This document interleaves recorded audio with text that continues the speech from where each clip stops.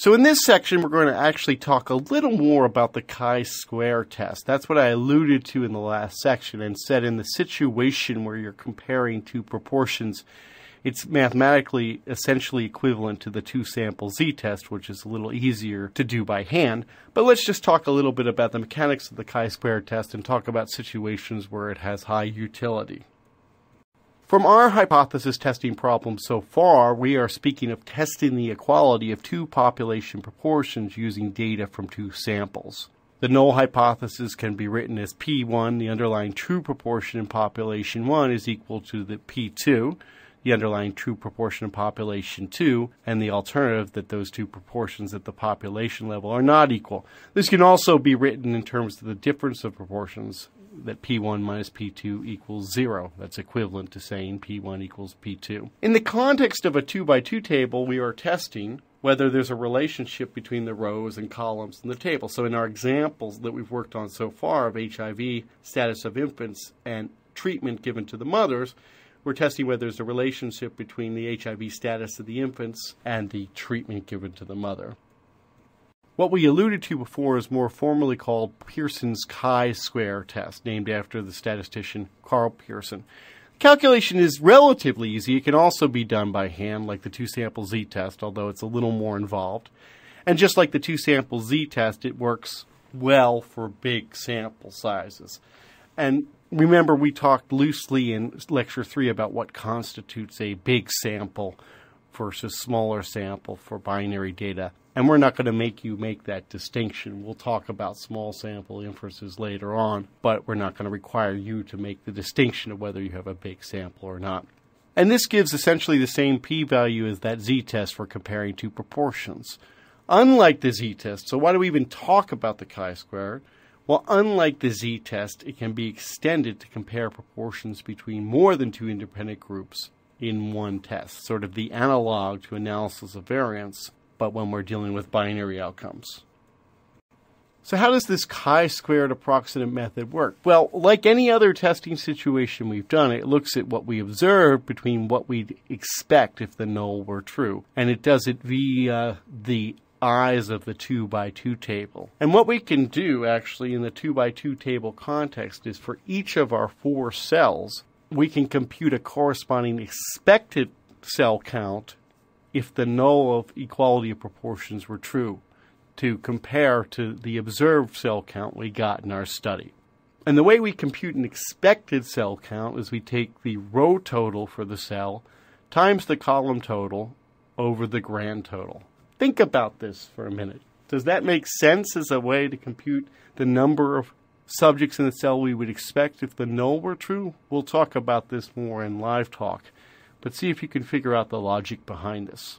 And again, expected refers to those values for the cell counts that would be expected were the null hypothesis true, if the underlying proportions at the population level were equal. So then, how do we do this? We compute these expected values, we've got our observed values, and what we do to do the hypothesis test is we take the same approach structurally we've been taking since we started talking about hypothesis tests. So we first start by assuming the null is true.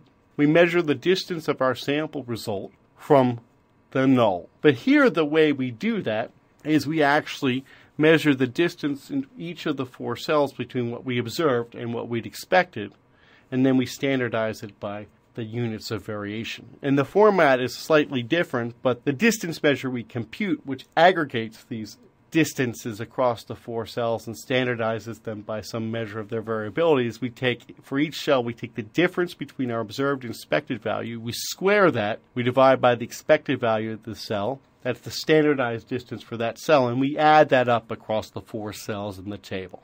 And then we compare this distance to the appropriate distribution of what we'd expect this distance to look like under the null to see if we have something extreme or not. Do we have something far away when the null is true, or close? And we use that to get a p-value. It turns out the sampling distribution of this statistic, it's related to a normal distribution, but it's slightly different than ones we've seen before. It's called a chi-square distribution with 1 degree of freedom.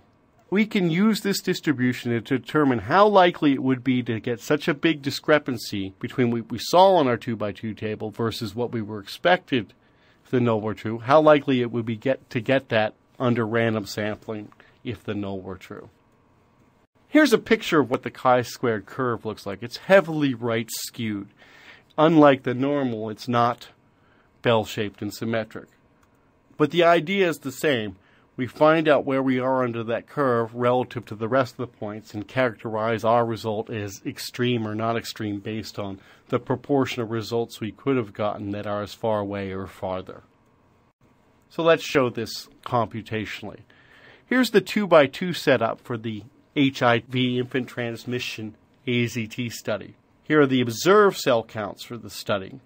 The observed cell count for cell 1 is 13. There were 13 infants whose mother were given AZT who contracted HIV within 18 months of birth. Let's calculate the expected value under the null that the proportion of infants contracting HIV is the same at the process or population level between the AZT and placebo groups. So if we do this by our computation, taking the row total times the column total dividing by the overall grand total, that would give us 53 times 180 over 363, gives us an expected count of about 26 infants. 26.3 is what the computation says. This is a theoretical number where the null were true, so we can have non-integer values. We could do the same for the other 3 cells, and actually, once you have one of the 4 cells, you can get the other 3. You don't have to go through that formula again. You could just get them by subtracting from the row or column totals appropriately. But you can see that under the null, we had about the same number of infants in each of the 2 groups, and under the null, we'd expect about the same number of cases of HIV. So that makes perfect sense. If there were no difference in the proportion contracting HIV between the AZT placebo, which is the null, we'd expect to see the same proportion in each group, which turns out to be about the same number because the groups are similar in size. So if we computed this test statistic, this distance, we actually then did this computation, which I'll never expect you to do by hand. I just want you to understand the idea behind it. We get a cumulative discrepancy of 15.6 across the 4 cells. So is that far away from what we'd expect under the null or not? Well, we have to look at where it falls relative to the distribution of this statistic under random sampling where the null true. If you look at that, it's pretty far on the right-hand tail there. And we're only going to consider results as far or farther away in terms of as likely or unlikely, and we get a very small swath of area under that curve. I don't expect you to know how to do this with the table. Some people, if they're old school, would insist on looking this up in a table, but we can refer to the computers for the real-life scenario. So you'll again remind you, we already looked at this before, but now we've seen where the numbers come from. Using the CSI command here down at the bottom, it gives us that chi-squared discrepancy measure of 15.6 there, which is just a middle value. And then it also gives us the corresponding p-value, which it comes in at 0.001. So let's just summarize all this. How do we compare proportions between 2 populations from 2 samples? Well, the confidence interval approach is consistent. We take the observed difference in proportions, it's our best estimate, and we add and subtract 2 estimated standard errors via the formula that I gave you back in Lecture 1. To get a p-value for testing the null that the proportions are equal at the population level, which can be re-expressed as the difference in proportions is 0, we can use either the 2-sample z-test approach or the chi-squared test approach, and they give essentially the same p-value. The one that's easier to do on the fly would be the 2-sample z approach. And I can tell you straight up, I will never expect you to do the chi-squared test by hand. I just want you to know what it's used for and how to interpret the results. One nicety of the chi-squared that the 2-sample z doesn't have property-wise is the chi-squared test can be extended to test for differences in proportions across more than 2 independent populations in one test. As I said in the beginning, it's the analogous to ANOVA with binary outcomes instead of continuous. So here's an example from a recent American Journal of Public Health paper looking at healthcare indicators by immigration status.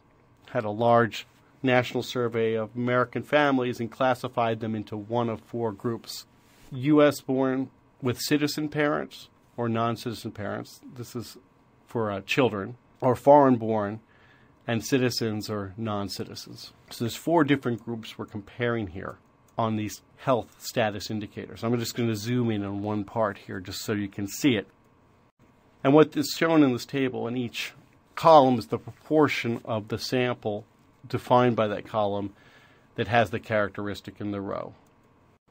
Notice at the bottom it gives some clarification, and then it says all chi-squared p's were less than 0.05. So each of these things in the row was tested whether the proportions were equal across all 4 groups. That would be the null versus the alternative that at least one was different. And they were all statistically significant at the 0.05 level.